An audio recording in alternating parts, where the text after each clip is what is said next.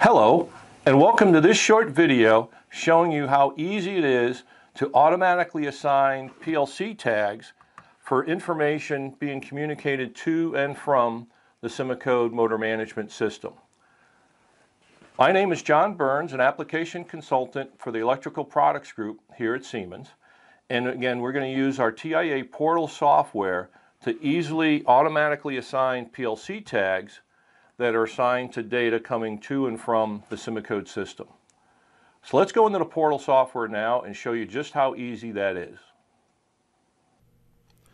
So here we are in the portal software where I've already configured a project to show how easy it is to configure tags for the SIMOCODE system into a PLC automation system automatically. So if I come in here to Project View, you'll see in this project I've already got multiple SIMOCODEs configured, and they're connected back to this single PLC system.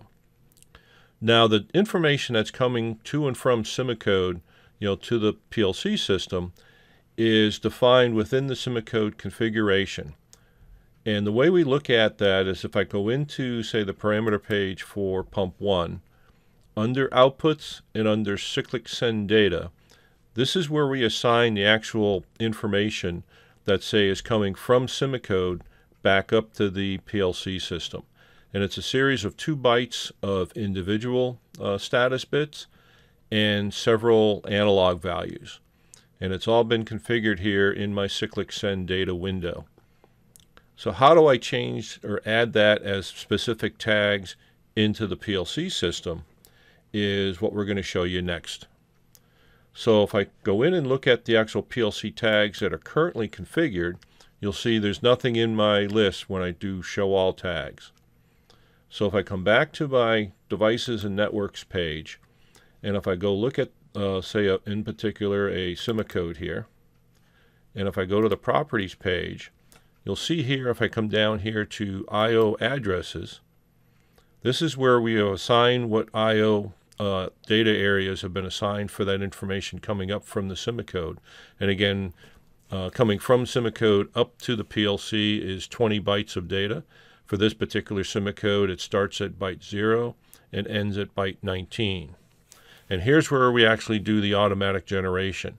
So by simply checking this box at this point under the I/O field, we have now gone ahead and created those tags. So if I come over here to PLC tags, you'll see now tags have been added to my list, and they're specifically for that SIMOCODE system.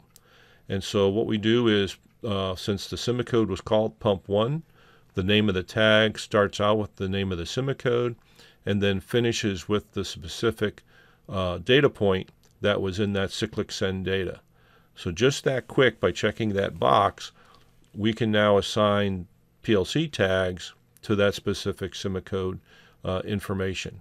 And if we do that for the remaining SIMOCODEs, we can do that as well. So if I come back up here to network technology topology and go to SIMOCODE number pump 2, and if I check that box,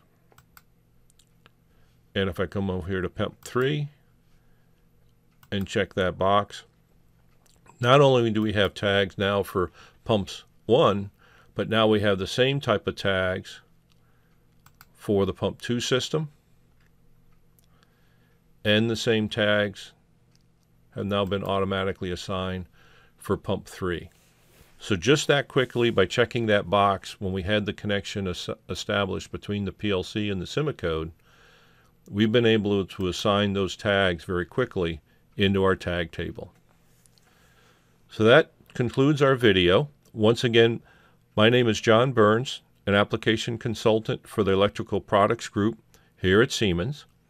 If you'd like to learn more information about SIMOCODE or any of the control products, please visit us at www.usa.siemens.com/controls. Thanks for watching. Siemens, ingenuity for life.